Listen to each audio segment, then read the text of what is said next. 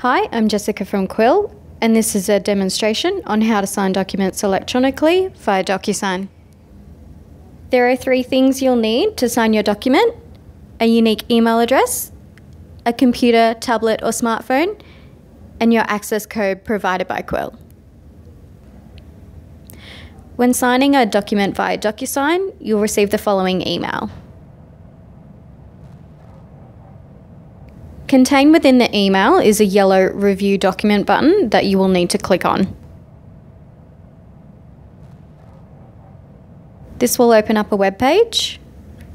In order to access the document, you'll need to confirm your identity using your mobile phone. First, you'll click on the Send SMS button. An SMS message has now been sent to your mobile phone. Once you receive this message, enter the code into the field provided and click Confirm Code.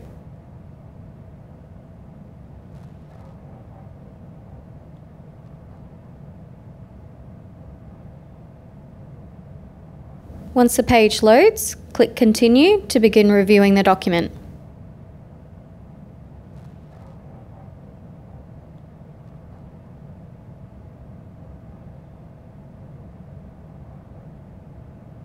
Once you have reviewed the document and are ready to sign, click the yellow button on the left. This will say Next or Start, depending on how far you've scrolled. You'll now be taken to the first place you'll need to sign. Click Sign. First time you'll sign, you'll be asked to confirm your details and create a signature. This will be a digital representation of your signature.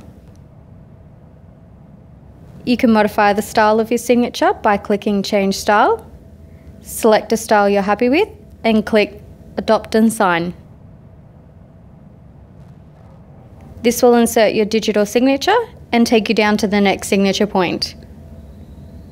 Click Sign again. Once you have completed all signature requirements, you are now ready to complete the document by clicking the Finish button. It will now ask you to sign up for a free DocuSign account. This is not a requirement, so you can click No Thanks.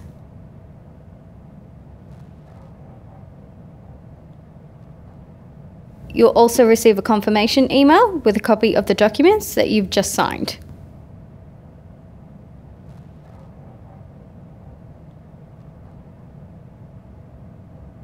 So there you have it.